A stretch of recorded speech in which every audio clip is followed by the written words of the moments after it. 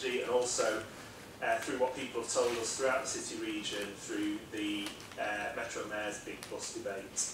These include the punctuality and reliability of bus services, ticketing and the cost of travel, network design and a zero emissions bus fleet.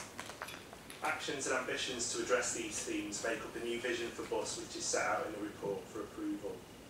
The report also sets out some of the emerging financial projections for each of the options based on forecasting work we've done.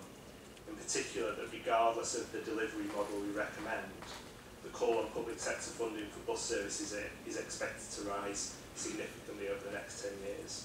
So overall, we're making good progress in the assessment, we're on programme, and there are both significant challenges but also opportunities for bus ahead in the Liverpool City region. Thanks, Matt. Were there any slides?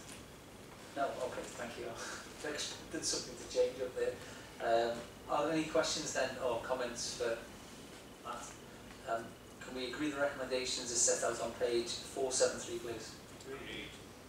Item 17, as we know, we mentioned earlier, is deferred to a future meeting. At 18 is the Combined Authority appointments, and the report seeks the approval of a number of appointments to positions of Deputy Portfolio Holder and to overview and scrutiny and the Transport Committee. Are there any questions on that? Because it's fairly self-explanatory. Can we therefore agree the recommendations are set out on page 637, please? 19, we haven't had any public questions notified in the timescale. 20 is we haven't had any petitions and statements notified within the timescale. And 21 is the minutes of the Transport Committee held on the 13th of June 2019. Can we confirm those minutes, please? Okay, so the next meeting of the Combined Authority is going to take place on Friday the 6th of September at 1 o'clock.